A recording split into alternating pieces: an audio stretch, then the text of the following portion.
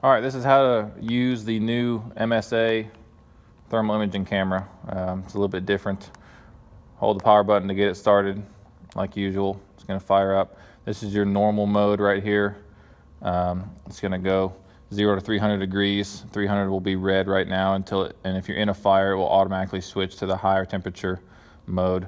Now, to get to any other kind of viewing mode, what you're going to need to do is hold this zoom in icon button here for a few seconds. And you'll see that pop up there. What that just happened was a compass popped up right there where it says we're facing east right now. This is the white hot mode where things that are hot are going to be white. You can zoom in now 2 times and 4 times. You can also press this button to now cycle through the different modes. That's black is going to show up hot. That one's going to be red. Blue is going to be cold, and red is going to be hot in this mode. There's a couple different options for you here.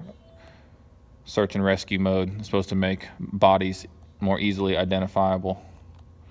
And then back to your regular white hot mode with your temperatures over there. At any time when you're in one of these modes, you can hit the power button once and it will go back to your normal mode. And from there, you'll have to repeat the process to be able to cycle through them again.